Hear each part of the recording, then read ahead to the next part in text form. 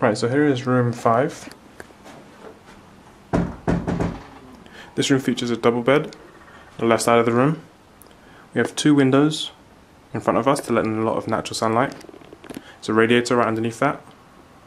To the right of the room we have a desk, a standalone wardrobe, and then a built-in wardrobe right behind the door.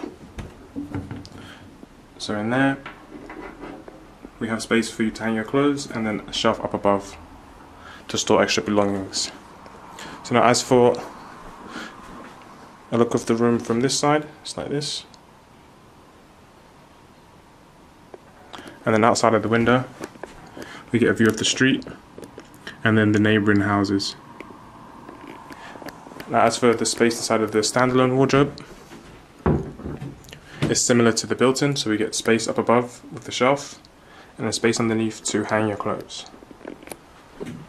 Inside of the chest of drawers we get 4 drawers, and then the one at the bottom is a bit broken, so we won't use that one. And that's been this room.